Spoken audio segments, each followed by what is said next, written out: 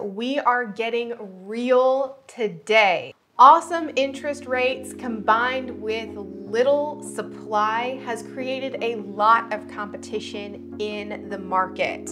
We are going to be talking through 6 truths that you need to hear as a first-time home buyer, and some of these are going to surprise you. I'm Nicole Nark, Arkansas real estate broker, and welcome back to my channel with videos to help you find your way home. Let's jump right into it. The first truth I want to share with you guys. So there is a big misconception around this. You may see advertisements for first-time homebuyer programs, and you may see all sorts of grants out there. You are not entitled to assistance with your purchase just because you are a first-time homebuyer. As a first-time homebuyer, you are still in the same boat as any repeat homebuyer. In fact, most of these assistance programs that may be able to help you with a down payment or closing costs are also going to have their own unique set of criteria that you have to qualify for in addition to the ones that you had to meet in order to get the loan. Criteria for these certain programs sometimes include things like credit score requirements, income limits. So now that you've heard this truth, moving forward, I want you to be aware that there are no programs out there that are specifically given to you just on the basis that you are a first-time home buyer. You will have other criteria that you definitely may be able to meet in order to qualify for those programs. But if you walk into a bank and say, hey, I'm a first-time home buyer, what can you give me? They may look at you like you're crazy. Truth number 2 is that buying a house is a lot different in real life than TV and social media make it seem. I'm not gonna lie to you, sometimes buying a house involves tears or heartbreak if your offer wasn't accepted. Regardless, even if the process has been pretty smooth, there is going to be a heck of a lot of work that you are going to have to be putting in order to buy a house. First and foremost, the application to get a home loan can be tedious. You're constantly having to possibly supply documents to your lender. With this market being so competitive, you're going to have to be ready to jump on houses quickly, as well as potentially make offers on multiple properties if your first offer is not accepted. Then once your offer is finally accepted, you have to navigate the home inspection and anything that could possibly come up in that. The reason that I bring all of this up is because the home buying process takes a lot of work, and it's not for the faint of heart or people who are just on the fence about buying their first home. So of course, it's super exciting to watch TV shows on HGTV like House Hunters, where you look at a few properties, you think about them for a week, talk to your realtor over dinner, and then make an offer and magically your offer is accepted. Or it's very easy to compare yourself and your situation to people you see on social media who are throwing confetti and popping champagne bottles in front of their homes. All of that excitement comes along with the home buying process too. But just so you know, don't get discouraged along the process if you have to put in a lot of work. Sometimes tears are normal and part of the process, but I guarantee you, if you have set your mind to a goal of home ownership, you can make it through. Truth number 3, your credit and employment can be checked and verified multiple times throughout the transaction. So keep in mind, if you decide to purchase a car or finance a refrigerator or some new furniture for your house, all of those things can affect your home purchase. You do not want to run the risk of applying to finance a couch for your house and then not having a house to put your couch in. Or I've even seen it before, believe it or not, buying a car directly impacts your credit score and your debt to income ratio. So I have seen it where home buyers will go out, they'll buy a new car while they're under contract on a home, and then they're gonna have to be living in their car because they just kicked their debt to income out of qualifying range for their home loan. If you decide to purchase a car or finance a refrigerator or go buy a bunch of furniture on a furniture store credit line, these things will hurt your deal. Nowadays, due to employment varying dramatically, lenders are also checking your employment status several times throughout the loan process. So they are going to check with your employer in the beginning of the process, and I have even seen lenders call your employer the day of your closing to make sure that you are still employed at your same job. So don't try to skip out early once you've filled out your loan application, but before closing.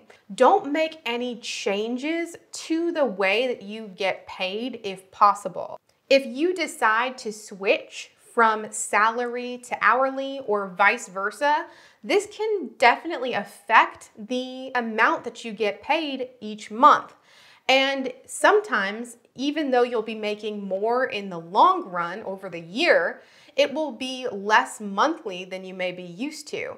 So if you make changes like that while you are under contract on a home, that can also skew your debt to income ratio and mess with your loan application and your ability to close on a house.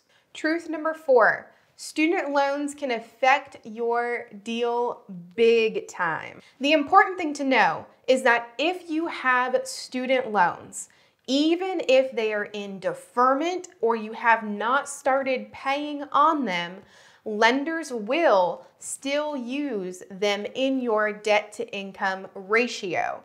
I see this kill pre-qualifications more than anything else.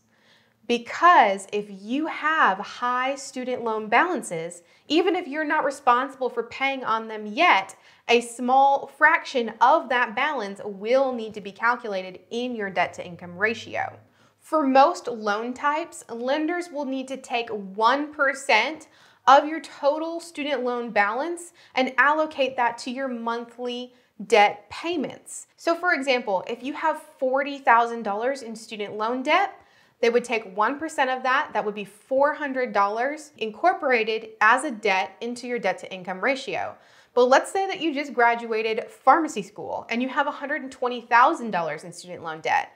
Now you can see that if we take 1% of that, which is $1,200, that's a huge chunk of your debt to income ratio that's coming specifically from student loan payments. And because that is such a large portion, potentially taking up your income, you may not get qualified for much money.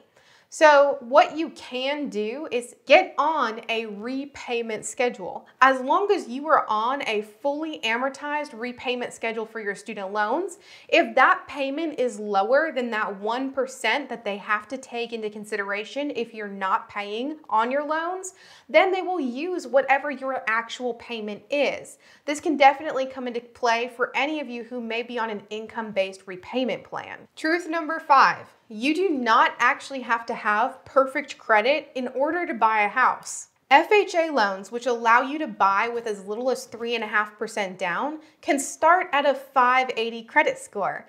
I mention this because many of you have contacted me thinking that your 650 credit score isn't going to be good enough for you to apply and get a home loan, when in reality, many lenders can start right at that 580 for small down payment loans.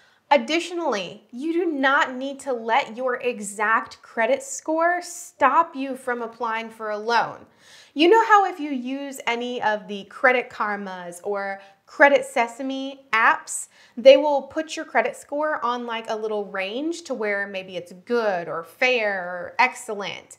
Lenders will use those same categories. So if you're thinking about applying, but you're hesitant because you want to try to boost your credit score even more, don't let that hold you back, because unless you are right on the brink of going into the next higher level, that's really the only time that your interest rate that a lender would give you would change dramatically. So unless you're right on the cusp of going into like a new credit score zone, even better one, just go ahead and apply. And the last one, truth number 6. If my opinion means anything to you, this is the most important one.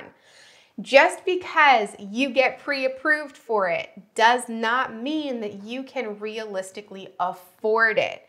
And let me explain why.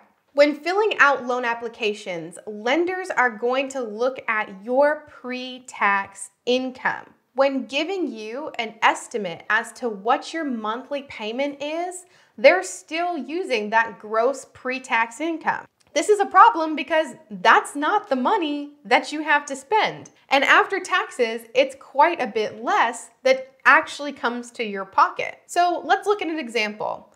Let's say that you make $40,000 per year. In reality, after taxes, that comes to $32,328. So lenders are anticipating that you will get $3,333 a month because they are using your pre-tax income. But in reality, after taxes, if you make $40,000 a year, you're most likely coming home with around $2,694. That is a large difference of money that you would have to work with. If lenders are going to work with the figures that would be as if you're taking home over $3,000, they're going to be able to pre-approve you for a higher dollar amount. So it's very, very essential that whenever a lender tells you what you are pre-approved for and what that monthly payment is, that you think to yourself, can I realistically pay this payment with my post-tax income that comes to actually my bank account every month? Or will I be overstretching myself? Because in this example, that's a difference of $639 a month. So which of these truths surprised you? Let me know in the comments below. Regardless of where you are in the United States, if you are looking to start the home buying process, I'm happy to get you connected with a great agent in your area. If you are still a little unsure about the buying process, check out this video that I made explaining from start to finish the 12 steps that you need to take in order to make home ownership a reality. I will see you in the next video.